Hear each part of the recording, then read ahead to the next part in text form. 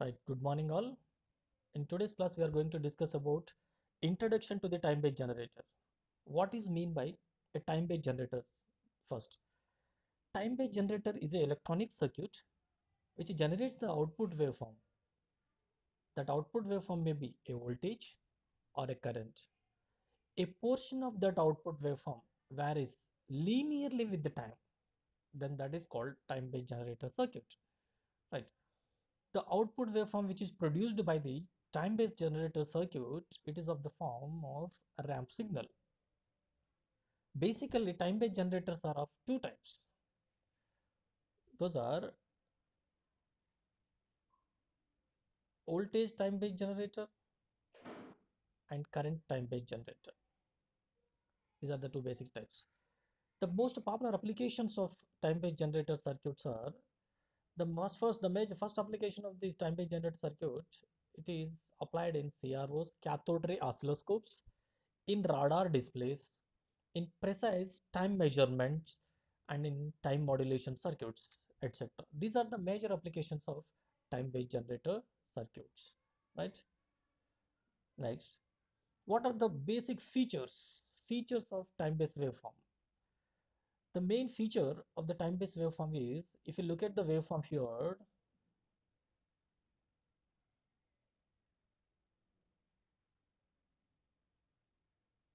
see a sweep voltage waveform here. Look at this waveform, output voltage versus time period.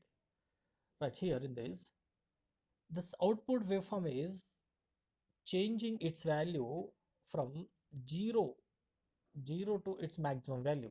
It's raising its value from 0 to its maximum value, right? The time taken by the signal or waveform to increase from initial value t is equals to 0 to its maximum value, t is equal to 0 to its maximum peak value, that is called sweep time of the waveform. Sweep time of the waveform representation with ts, we represent it with ts. Next, same, the time taken by the signal to changes its value from maximum to its initial value.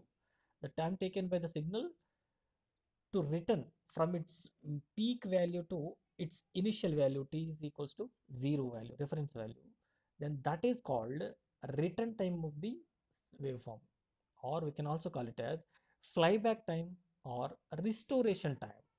Flyback time or restoration time of the waveform.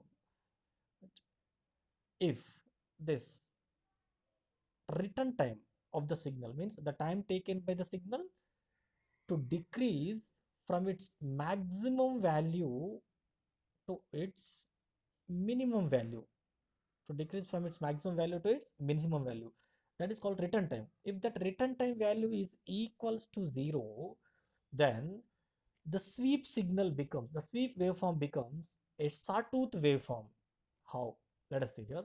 Generally, if you observe the waveform, this waveform, sweep waveform, in this, there is a sweep time Ts and as well as there is a return time Tr.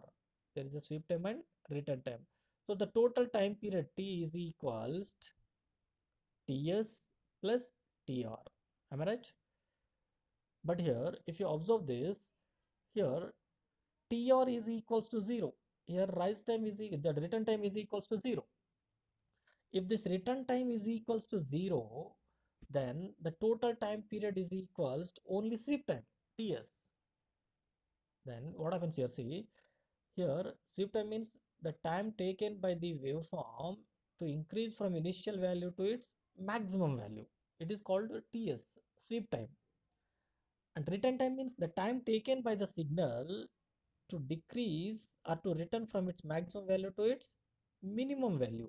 But here the minimum value means the time taken by the signal or waveform to return from its maximum value to minimum value is, it is decreasing within a short period of time at the same instant, not instantaneously. At a point of time, at the same point of time, it is decreasing sharply to 0, from maximum to 0.